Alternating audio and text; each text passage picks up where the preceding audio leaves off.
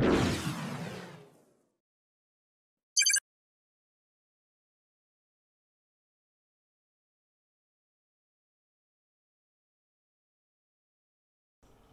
everybody, Jose Rodriguez here.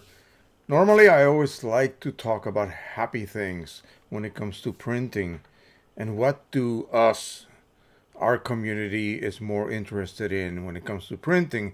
The ability to be able to refill your cartridges on your printer or to have some sort of other option available rather than use OEM ink, which is expensive. Of course, is the best ink available. If you're doing this as a business, there's no issue. You buy yourself a good photographic pro-level printer and you pay for the inks because you're selling your products and you want to provide your customers with the best available products. But let's talk about EPSON. All of the new photo printers, the ones that are officially photo grade printers, are locked against the use of third-party inks here in North America. So unless you live in Europe, who has apparently different laws and allows or prevents EPSON from locking their printers, that gives you Europeans the freedom to choose from probably made in China refillable systems and of course companies that are producing inks for these printers. I'm not saying it's going to give you the same exact results that you get from OEM, but at least you have an option to print. If you're doing it just for fun, then it's a lot more affordable. But here in the USA, no way. I don't see anything coming out of EPSON being able to be refilled in any way, shape, or form. So what do we have to choose from? Well, we can choose Canon. And I have a really bad feeling that at some point in the next several years, this is depressing, I know, they will do something to those cartridges that at this point in time we can refill or find ways to refill them, such as the Pro-1000, a simple plug and disabling the chips. Are we going to be able to do that in the future? Maybe, maybe not. What I hope happens is that both companies realize that there are two basic groups: those who print for fun and those who print for money. And so both companies produce so-called pro-level photographic printers with a multitude of inks. I mean, we're talking 9 plus up to 12 as the Pro-1000 and that series provides you. The EPSON Sure Color series provides you with 10 cartridges now, 10 colors. Canon is 11 colors plus gloss or chroma optimizer. So you see what I mean. But what other options do we have to be able to print low cost, meaning that the OEM inks that we buy are not going to break the bank? Well, 8550s, 8500, all of these so-called EcoTank printers, and hopefully, God, I pray that a 17-inch version will come out, and I will snap that up because there's really no reason to not do so. You will be able to use OEM inks at a very low cost, and if you so wish, you can use the third-party inks, which will then basically cost you about $6-8 per load, per bottle. And we're talking 70 milliliters of ink per bottle. So other than that, we really have no other options. So I am worried to death that the businesses that we currently know about and utilize, in a matter of years, what are they going to have to offer us? Think about that. Okay? Yes, the EcoTank printers here in the US, we can afford to print with OEM inks. And because there's no chips involved, we can actually, if we wish to, purchase lower cost third-party equivalents and use them instead. At the point that we are at now, because of the low cost of OEM products for those printers, I really don't recommend you do that. I mean, I'm still on my second set of inks. I've had this for almost a year now. And I'm only at, maybe 2/3 down, or no, 2/3 up still with my second set of inks. So we really have to think hard as to where are we going to be when the you know what hits the fan, because at some point I have a bad feeling that the third-party ink market is just going to diminish. A lot of companies that I used to shop from back in the early 2000s, when this whole craze began, have disappeared out of the blue.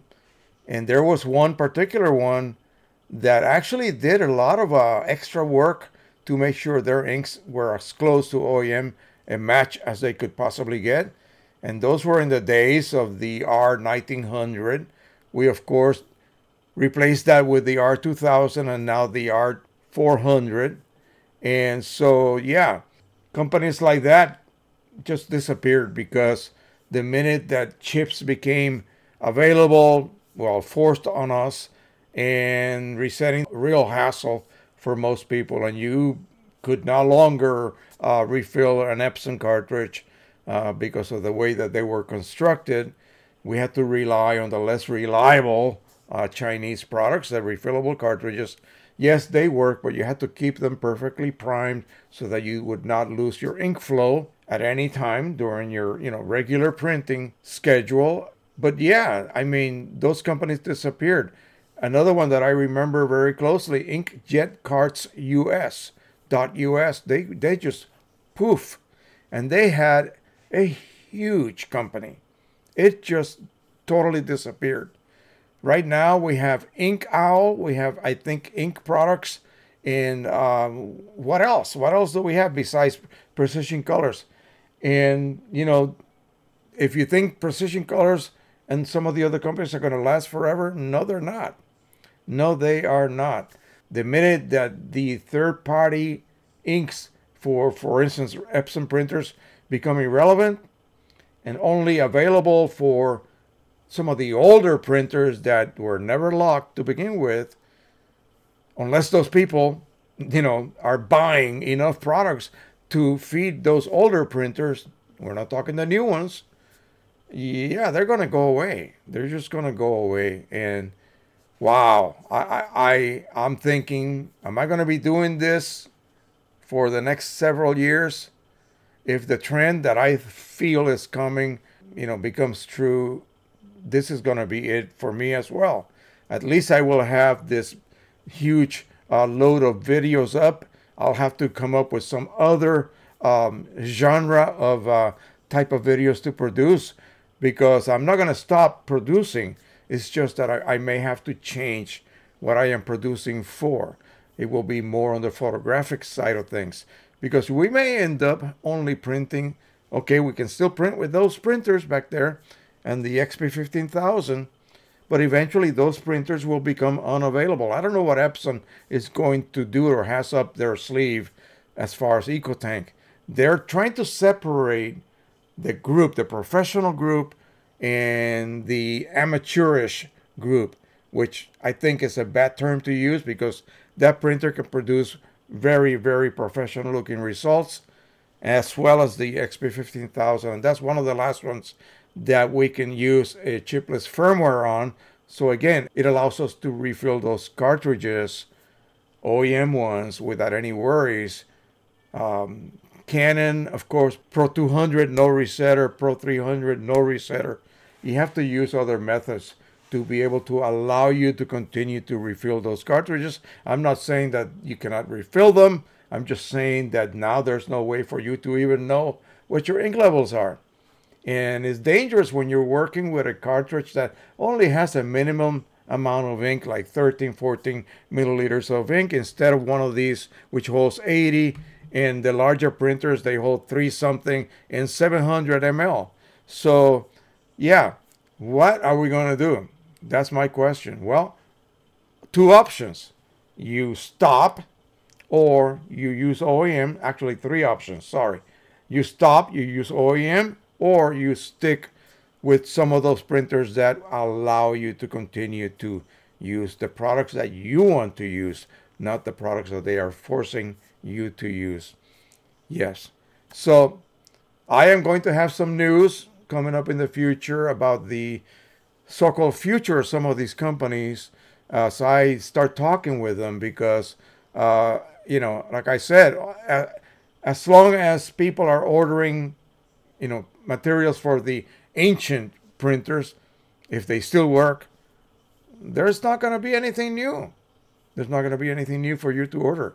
The biggest pigment EPSON related company, inkjetmall.com, what do they have to offer for you?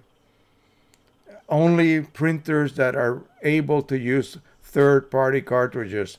And you got to go back quite a number of years for that, okay? I think the P800 was the last one. Although they did lock it, we were able to defeat it, and we have a chipless firmware for it. And so I'm using that printer still. But you would have to go back to much older type printers. And do they work? Especially something that, like a cartridge writing on the printhead type printer. No, those ink pads are going to be full unless you know how to divert an EPSON waste delivery system outside. And there is a WIC code for it to be reset. Good, you can continue, but not so with a Canon printer.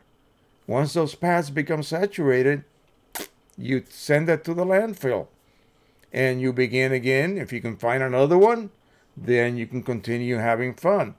But if you think you're going to buy a new one and are able to have the freedoms, in other words, inherit the freedoms that you're experiencing now, no, I hate to tell you, that's not going to be the case. It is very depressing for me at this point, but that's just the honest truth of what's happening in this field. It almost makes me want to move to Europe.